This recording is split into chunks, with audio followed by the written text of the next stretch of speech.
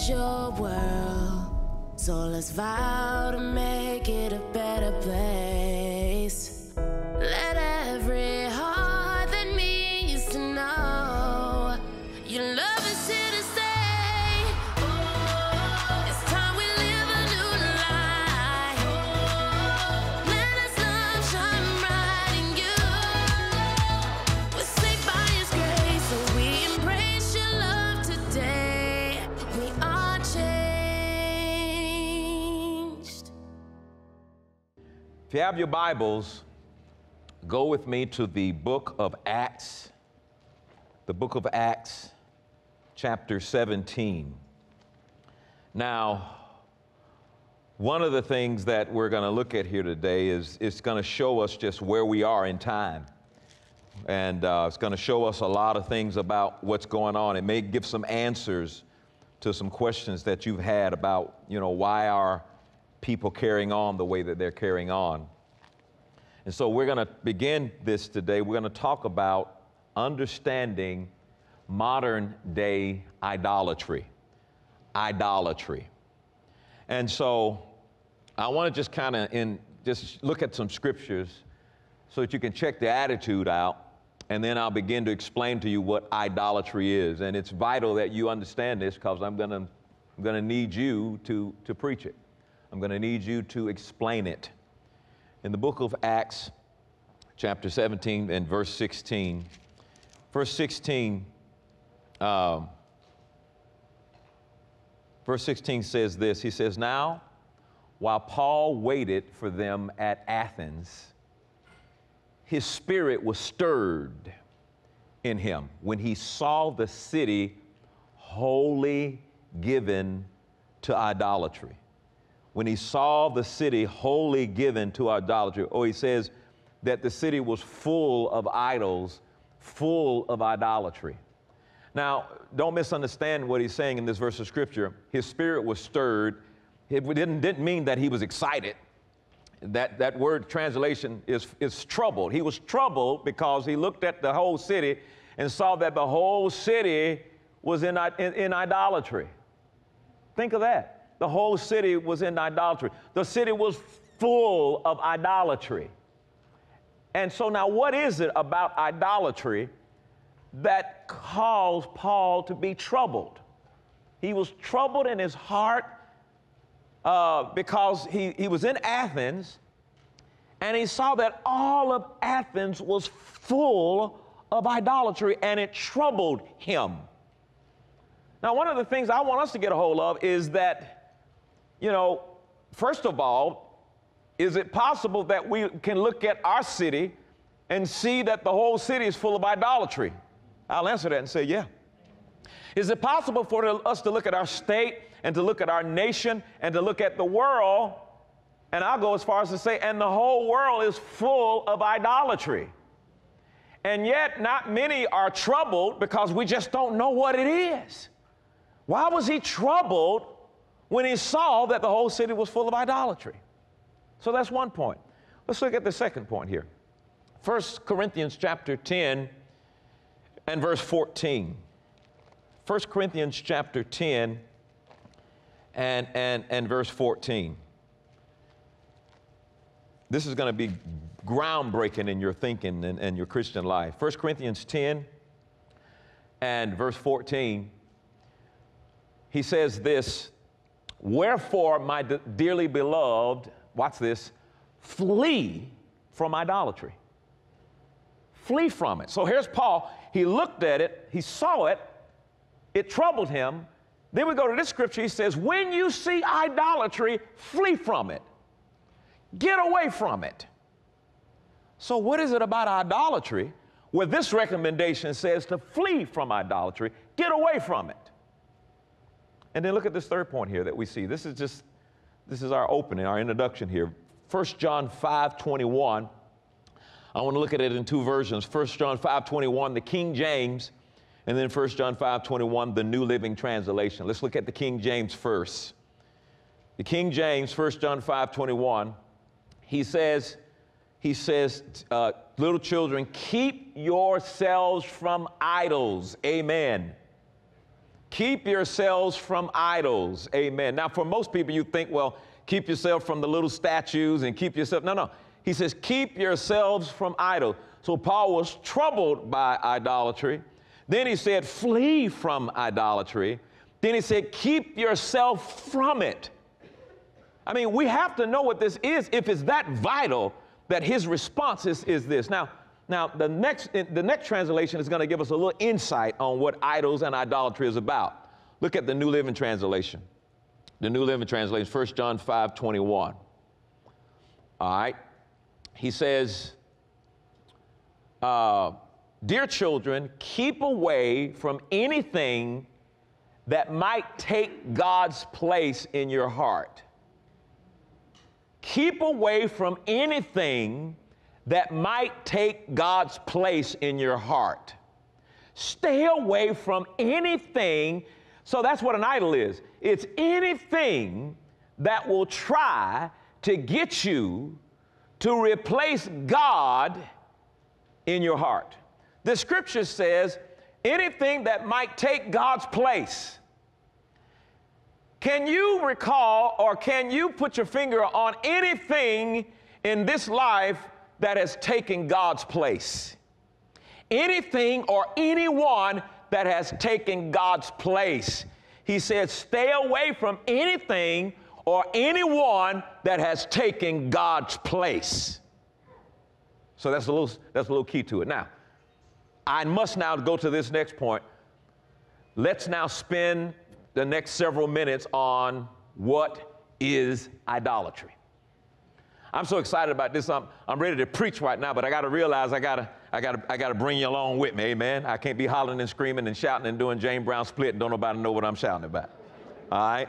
So notice what it says. Let's talk about what is idolatry. Let's start off with what we just saw in 1 John 5:21. What is idolatry?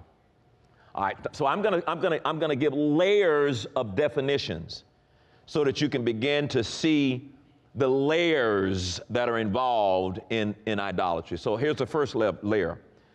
Idolatry is replacing God as priority in your life with anything or anyone. Idolatry is replacing God. Replacing God. In other words, God at one time was your major priority. So it's replacing God as priority. So if God was at one time the first priority in your life, and now he's at number 5, idolatry is whatever you replace God with, a person or a thing. He says whatever you replace God with, the something or the someone, that's when it's idolatry. You see, you must understand that there's nothing greater than God. And how is it that we can take something or someone else and put them in God's place? And he says, what Paul was saying is he looked at the whole city and he discovered that the whole city has replaced God with someone or something else. And he said, you need to run away from anything that has the potential of replacing God from someone, replacing God with something or someone. He says, stay away from that, flee from that, run from that. Now, let's go to Colossians chapter 3. We're nailing in, we're zeroing in on the root meaning of idolatry, the root meaning of idolatry. Let's look at Colossians chapter 3 and 5.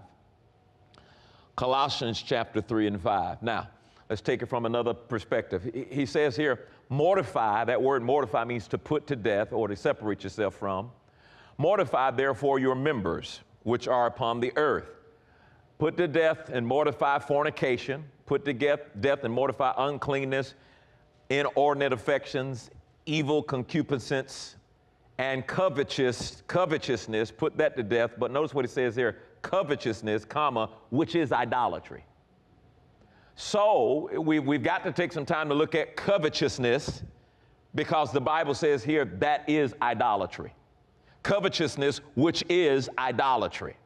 Now, I don't want everybody to get caught up on all these religious terms and just not know what it means. Because how are you going to talk to Christians and talk to people? You know, we got to meet people where they are. And you can't go talking to people, oh, the anointing is. Man ain't even saved. He don't know what no anointing is. We got to get down on people's level. People, the greatest number of people who've decided not to believe in God is in this time. There are more people that don't believe in God today than ever before. Why? Because there's been a whole lot of ministry malpractice in the pulpit. Oh, my God, I felt that thing. Ministry malpractice in the pulpit and the things that are going on. When you look at a Christian, you don't want to be like them because we've deceived the world into thinking that Christianity is perfection.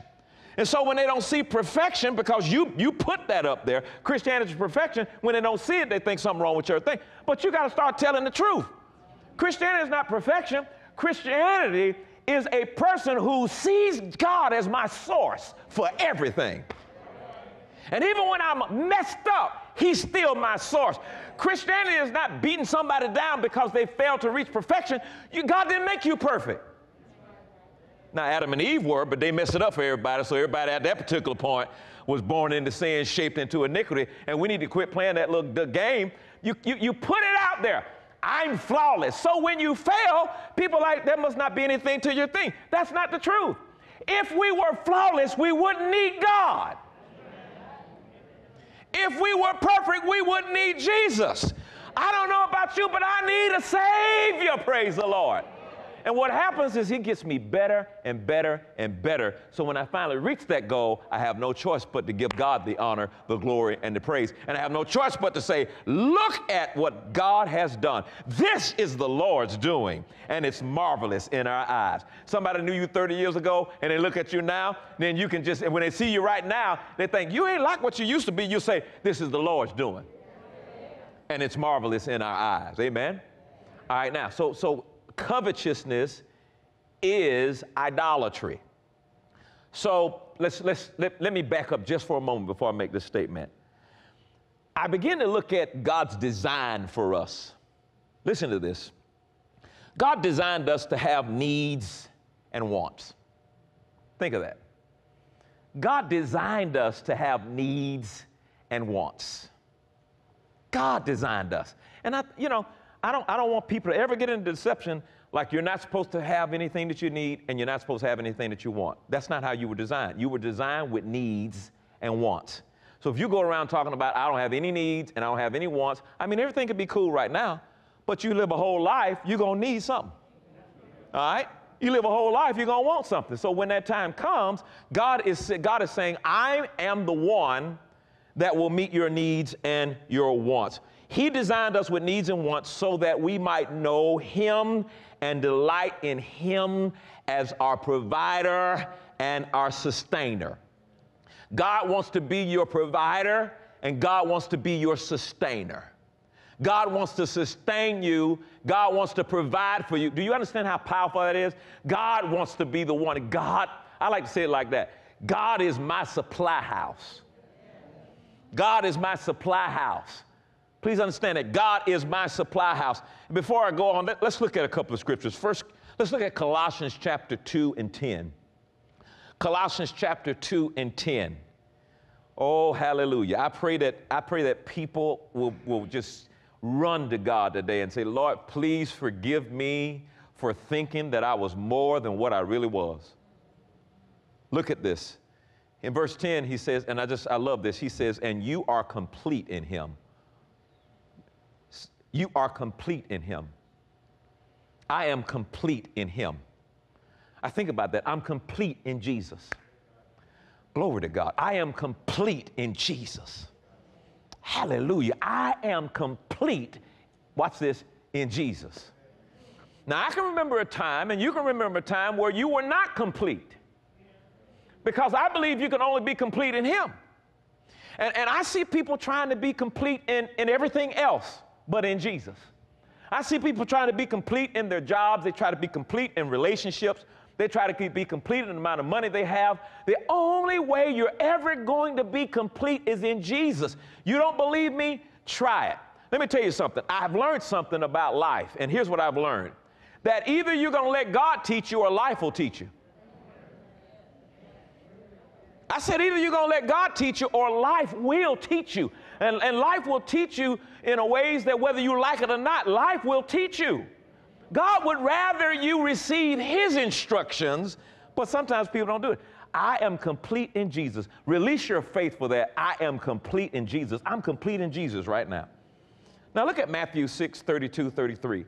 Now this is this point. We were created with needs. We were created with desires only so that God can meet those desires. God wants to be provider. God wants to be sustainer. God wants to be your supply house. Look at this next two verses. He says, for after all these things do the Gentiles seek, for your heavenly Father knoweth that you have what? Need of all these things. We're going to look at it in a moment. We're going to see what those needs were. They were physical needs. God knows you have need of all these things. He says, but here's what I want you to do. Seek first the kingdom. I want to meet your needs. I want to sustain you. I take great joy in meeting your needs and sustaining you. Everything you need, I want to be your supply. Everything you want, I want to be your supply. Man, when I laid down last night, I said, God, I thank you for deep sleep. I'm trusting you for deep sleep in the name of Jesus. Glory be to God. And then when I get up after a deep sleep, I'm like, look at the sustainer. Look at the provider. Glory be to God. He says, I'll meet your need. I'll add things to your life. I'll meet your needs. I'll add things to your life. Now that I know that, let me shift back to what we were saying. Coveting is idolatry. So let's look at coveting to see what it is.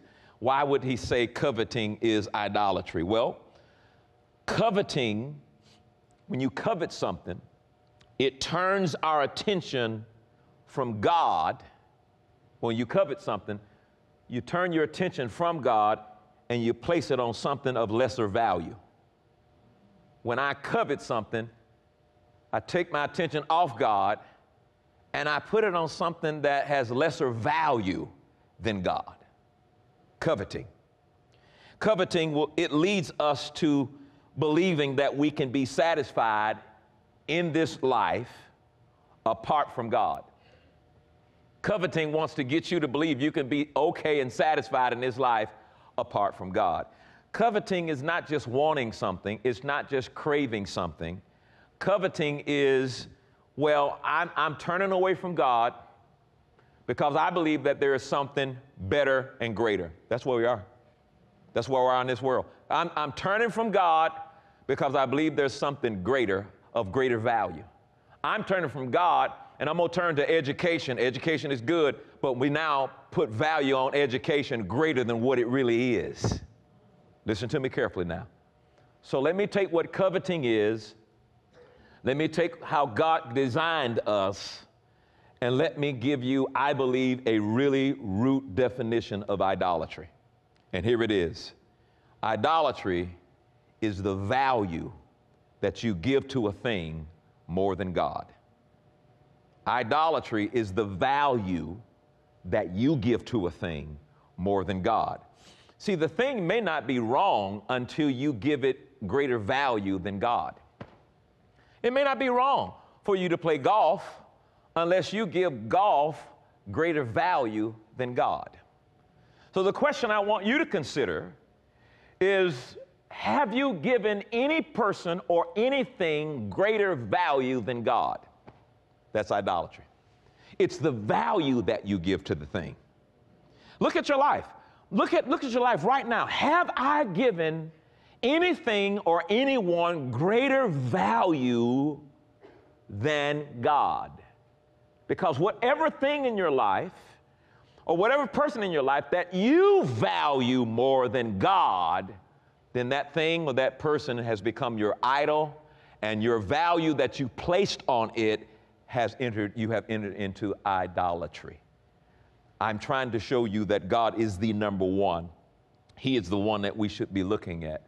And again, in Colossians 3:5, idolatry, which is covetousness, is a foolish, here's what it is. Idolatry is a foolish endeavor that takes a Christian and sends him grasping for satisfaction in all the wrong places. Idolatry takes a Christian and sends him grasping or trying to get satisfaction in all the wrong places. So idolatry sends you away from God, and now you're going down the path trying to get satisfaction, but it's in the wrong place. You're not going to get satisfaction, in a job. You're not going to get satisfaction in the millions. You're not going to get satisfaction in the validation that other people give you. You're trying to grasp for satisfaction in all the wrong places. That's what it is. And I see that everywhere today. It's not God. God is like a second thought. It's not God. It's like, no, I don't see God as the greatest, but I'm going to do, even, you may think, well, I'm going to go into self-preservation mode. And through self-preservation mode, you're trying to grasp at satisfaction. That's the wrong way. That's a way that seems right to a man, but the end thereof is destruction. And we continue to go down the path that seems right, but the end of it is destruction. And that's what idolatry does. And that's why it says to flee from it. That's why it says don't be a part of it, because it will lead you down the path trying to get satisfaction in all the wrong places. Every one of us, we know somebody who fits this model of what we just shared with and what we're talking about. Now, before I look at the modern day idolatry, there's modern day idolatry. Social media helps to promote modern day idolatry. Not wrong, but if you give it greater value than God, it is. Sex, not wrong in the place of marriage, but if you give it greater value than God. There's just so many things. Image, if you give it more value than God, what are you giving more value to God? You know what you have to do to do that? You have to completely say, God, I no longer believe that the path that you provided or you are my way out. I'm going to go and do other things that I see other people do. See, the problem is you're thinking that you know what other people have gone through, but you're not there to see the whole life. You're not there to see how the whole thing turns out. People can show you whatever they want to show you, and they can make things look as successful as they want to make things look. That's why you got to be careful. And then what you don't know is they can't sleep at night.